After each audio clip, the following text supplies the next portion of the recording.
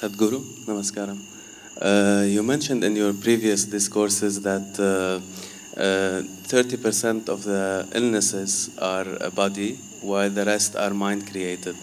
I just want to know, in case you do get an illness, how do you know that it's mind-created or it's of the body?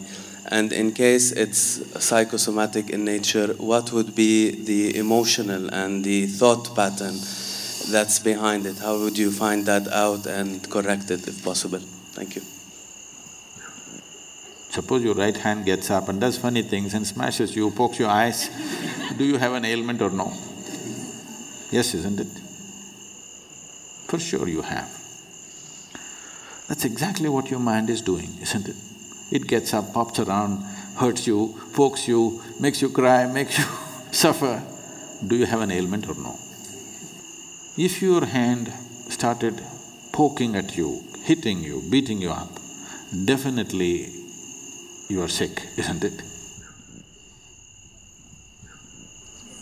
Yes. So if your thoughts and emotions are poking you, strangling you, torturing you every day, aren't you sick, I'm asking? By your own definition I'm going.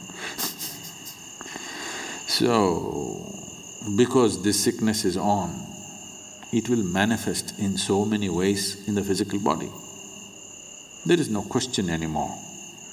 Every thought, every reverberation on the level of the mind, depending upon the type of reverberation you create, the whole chemistry is going through a change. It's all been measured.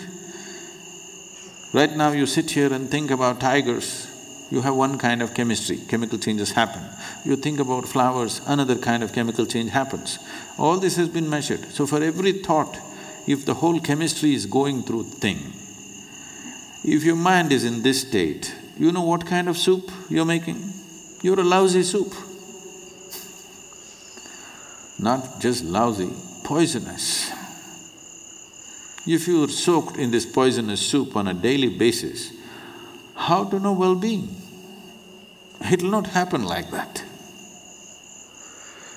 We don't have so much control today in the world as to what we eat, what we drink, what we breathe, all of it is somewhat poisoned.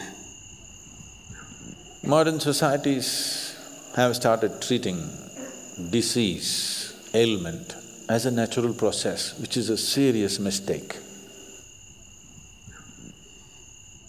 Ancient societies always saw disease as something wrong. That's not how a man should be.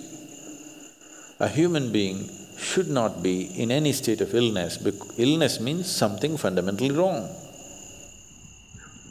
But modern societies have started treating this as normal, because there's an industry which thrives on you, very major industry. The second largest industry on the planet is pharmaceuticals. So, if the second largest industry on the planet is pharmaceuticals, there's too much lousy soup, isn't it? Every day you have to add something to this to make it… No. If you're willing, we can make this into a very wonderful soup. The chemistry is in a fantastic state.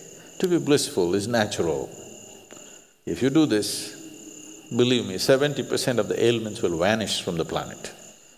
Another 30%, there are many external influences which are not always in control. You cannot control that, only to some extent. So, if you're constantly creating a nasty chemistry within you,